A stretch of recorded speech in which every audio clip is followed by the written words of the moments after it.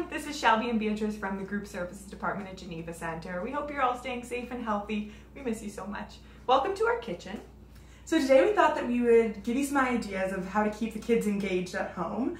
We're doing some activities that we do in the center and they're pretty popular, very sensory based.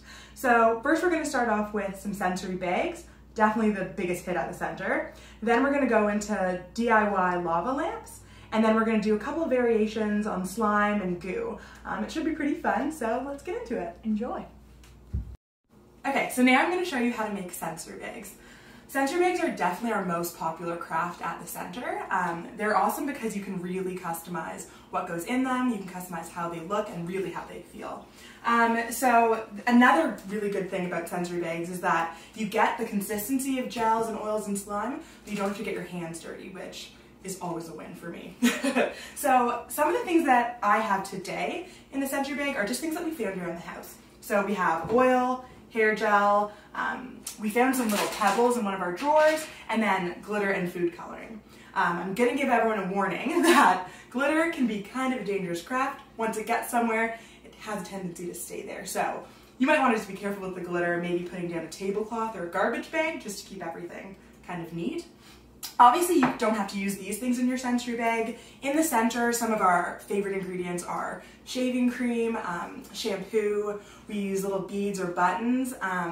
Essentially anything you have can go in a sensory bag. So let's get into it.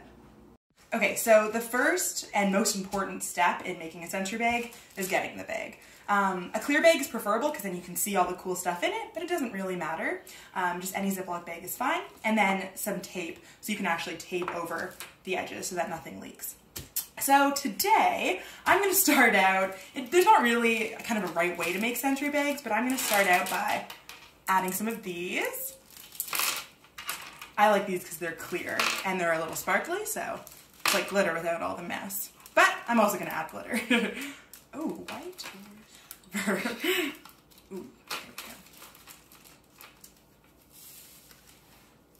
go. Okay, then I'm gonna add some of the oil. We just had this lying around the house, and it's not super expensive. We wouldn't want you to waste all your fancy olive oil. Okay, the next step, I'm gonna add some gel. This is a good addition because it's a little firmer than the oil, so it adds kind of like a gooey consistency. You can put as much as you want in. It's also nice because it adds some color. Okay, that's all I want for my bag today, so I'm gonna seal it up. You wanna try to get the air out of it just so that you can actually squeeze it without it popping. Great. The next part, I'm gonna tape the bag. So I like to fold it up a bit just to really prevent it from leaking. Okay, so the next part is I'm just gonna tape over it. It doesn't really matter how you do it. I just don't want any of it to spill. And there you have it. You can put as much as you want in or as little as you want. You can add really anything you have around the house. And it feels pretty cool.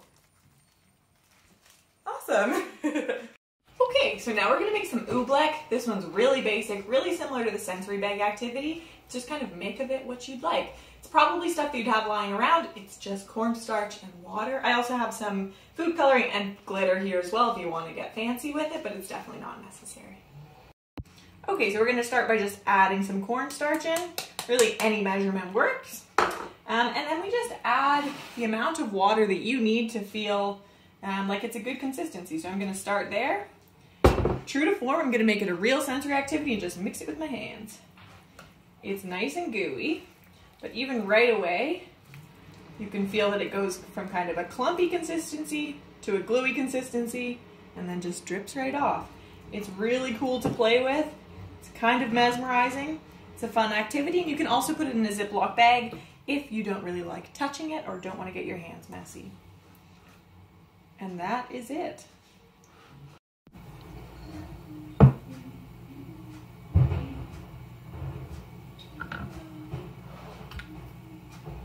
Now I'm just going to add some food coloring and glitter just to make things interesting. I'm going to go with blue, just a drop or two, and then some red.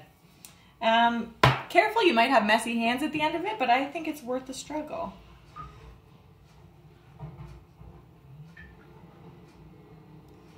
hard to capture on film just how satisfying it is to play with this, but take our word for it. Okay, so I'm going to talk a little bit about some goo and slime variations.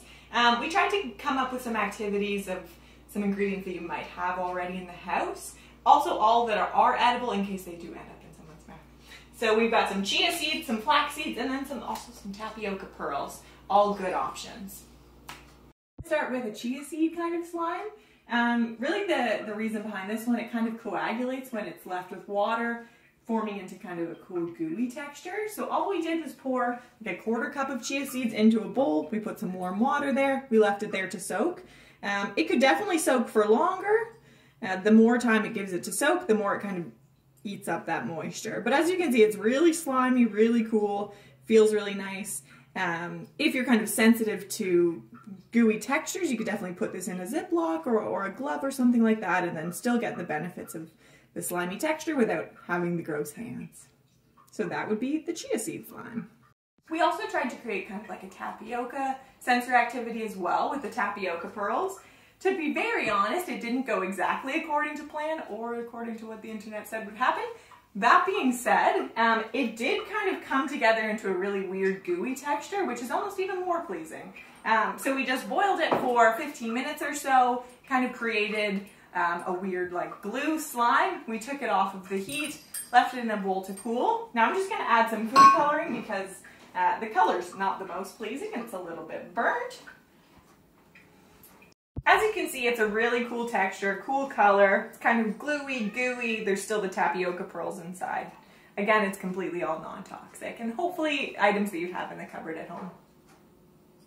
Okay, the next activity we're going to do is homemade lava lamps. So we do this activity a lot in the center. It's pretty fun, almost entirely mess free, which is nice, and really up to the individual about what colors, what glitter you want. So very fun. Okay, all you really need is some sort of water bottle that's clear. We are going to use a mason jar today because that's what we have, but any water bottle is fine. And then all you need is oil, water, and food coloring. So I'm just going to start, and you guys can just follow along. It's pretty easy. You just add water. Obviously you're going to add more water if you have a bigger container, so you can kind of just do a rough estimate. And then I already put oil into the measuring cup, but you'll just add whatever oil you have in the house. And already it starts looking pretty cool. And then I'm going to add some blue glitter in, and a couple of drops of food coloring.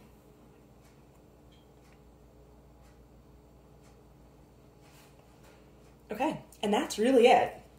So now, you want to screw the lid on.